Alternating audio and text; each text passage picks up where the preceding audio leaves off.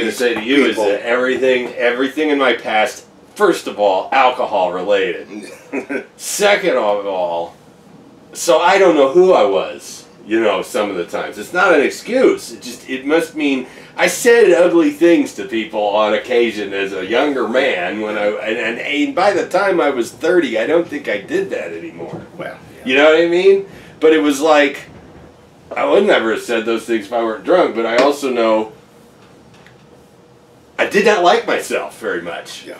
So that's why I'm not extrapolating that far to make that leap. Exactly. You know? So, but ladies and gentlemen, we're going to have to cut it short right now. We went a little further than I wanted, only for the sake of taking up Ron's time. But thank you so much, Ron, for being here, and we'll do it again sometime soon because I've got use of a camera. Always good to see you, Beau.